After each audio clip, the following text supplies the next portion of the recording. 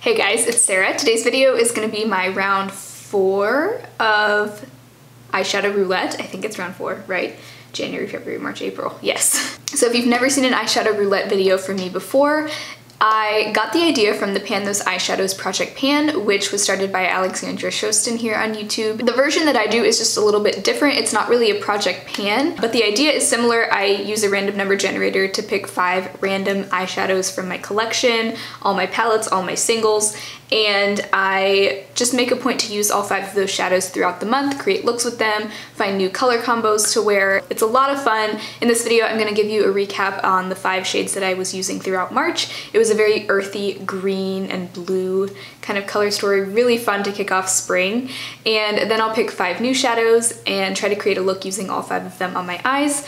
And then those will be the 5 shadows that I use throughout April, and I'll just try to get as much use out of them as I can. My goal really isn't to hit pan, but if I do see some progress on the shadows, that's always a nice bonus. And I will also show you some photos of looks that I did throughout the month, along with some progress photos of each of the shadows, just to show you how much progress I did make. I did not hit any new pans on any shadows this month, but I did use them quite a bit. So this month I had 2 shadows from the e.l.f. Earth and Ocean palette, which is my current favorite palette in my collection.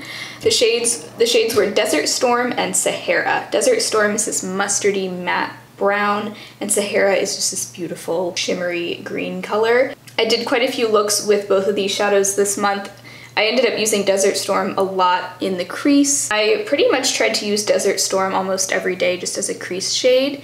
And normally I go for a slightly lighter color in my crease and a slightly more neutral color, but I ended up really liking that sort of mustardy brown shade. Sahara was a beautiful lid shade. It's not often that I wear green eyeshadow, but this month I wore a lot of green eyeshadow. I actually did a look on my IGTV. Lately I've been doing these short little quick makeup looks on there and eyeshadow tutorials, I guess. And I did a look using both of those, along with some of the other shades in this palette in an IGTV maybe last week.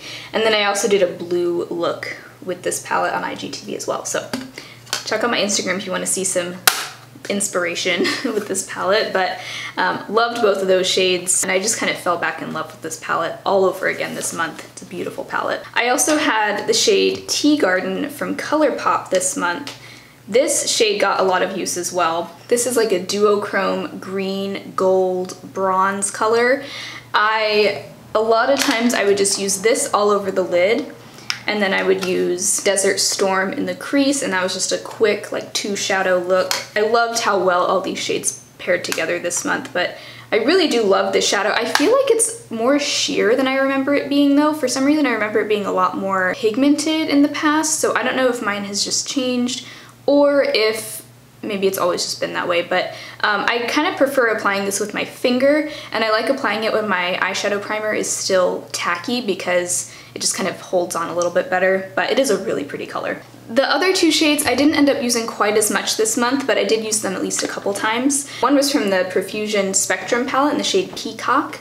I was glad to finally have a shade from this palette picked out because I don't reach for this palette very often. It's a very bold, bright palette. I used this, of course, in my look that I did in my last eyeshadow roulette video, and I also used it another time as a liner on the upper lash line. It looked like a really pretty just like watercolor wing, so I really liked it that way. I think those are the only 2 times I used this color this month. It's just a little bit brighter than I normally go for, but I was glad to at least use it a couple times. And then the last shade was another kind of aqua blue shade. This is the shade Avalanche from the Shared Planet Polar Bear palette.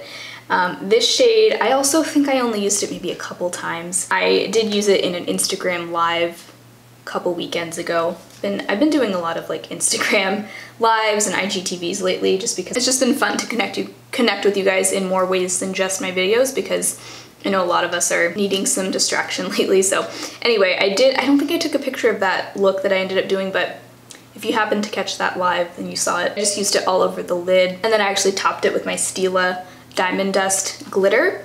So it was a very blue, like aqua blue, glittery look. Really pretty shade. Those were the 5 shadows that I used all throughout March. I really enjoyed it, and it really got me into like a green mood.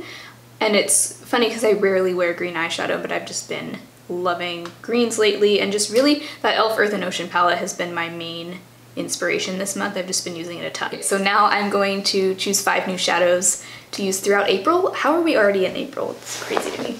So I have this list just in a spreadsheet here, and I have taken out any shadows that are currently in my project pan. There's just a few Stila glitters and then an e.l.f. single.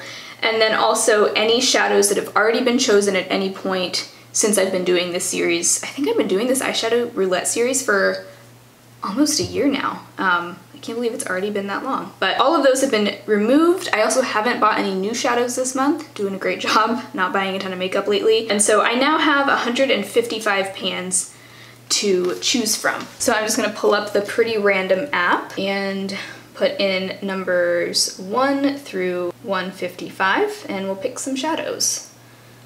Okay, so first I got 68. Next I'm getting 149. Next, 111, 13, and finally 153. Okay, this is kind of funny.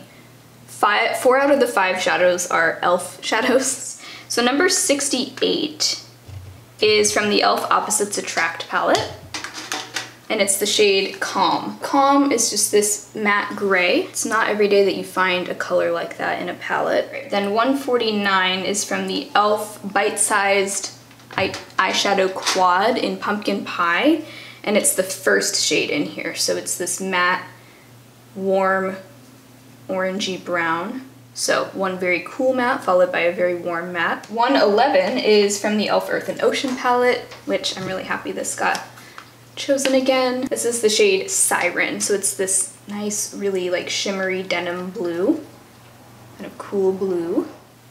There's that. Next is number 13. This is from the Anastasia Modern Renaissance palette. It's the shade Antique Bronze. So sort of satin brown shade. And then 153 is another e.l.f. shadow. This is from their Best Friend eyeshadow duo in Peach Squad, and it's the bronze shade in here. That's the color story. Kind of odd. I'm not sure what I'm gonna do with this. So I have 2 very warm bronzy browns, more of just a normal neutral brown, and then 2 very cool bluish grays. So there's definitely a lot I could do with this. All right, well, let's just get started. I don't really know where this is gonna go. I want to feature the blue, the middle shade. I want that shade to be the main event here. I'm gonna start with Calm from the e.l.f. Opposites Attract palette in my crease. Usually I just have to get started, and then I'll kind of start to see a path. Yeah, I think I do want this look to be predominantly cool. Just been really loving cool tones lately. By the way, I should say I've already primed my eyelids. I always do that. I can't get away with not doing it. You know what I just realized is this e.l.f. duo is basically already in the e.l.f. Opposites Attract palette. Like, okay, let me show you. Those 2 shades right there are the duo, and those 2 shades right there are the shades Spicy and Sassy from the e.l.f. Opposites Attract palette. Pretty similar. This one is just a lot more pigmented. I really like this duo, but I may just not necessarily need it because I just realized I have the same shades in here. But anyway, that was a small tangent. And so now I'm gonna go into the shade Siren in the e.l.f. Earth and Ocean palette and start packing that on at least the inner half of my eyelid. I don't think I've ever worn this just all over my lid, so this will be pretty. And I'm even kind of bringing that up into the crease a little bit.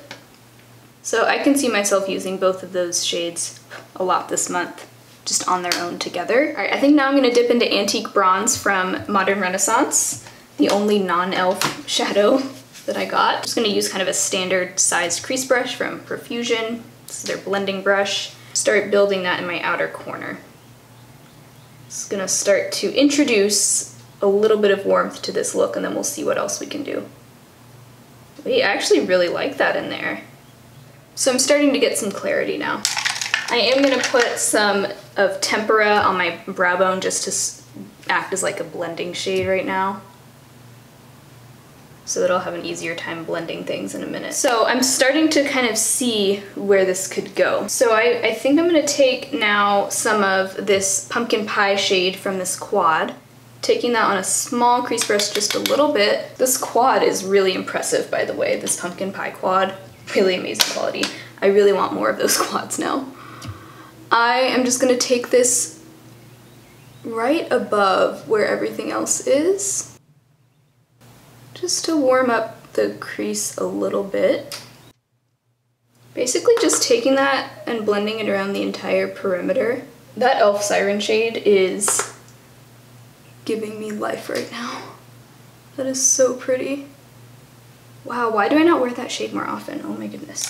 So the only shade I haven't used yet now is this bronze shade from the e.l.f. Duo. I sort of want to tap a little bit of this on just the center of my lid. This is, I'll be honest, this is not a very pigmented shadow right here. You have to build it up quite a bit, but I don't necessarily mind that. Just tapping it on just the center part of my lid to like brighten it up a little bit. I'm actually really surprised by how much I like this look. At first I thought, wow, these colors don't go together at all, but now that I'm seeing them all together. So I think on the lower lash line, I'm gonna go back into Calm here, kind of bringing it all the way across, but mostly focusing it on the outer half of my lower lash line.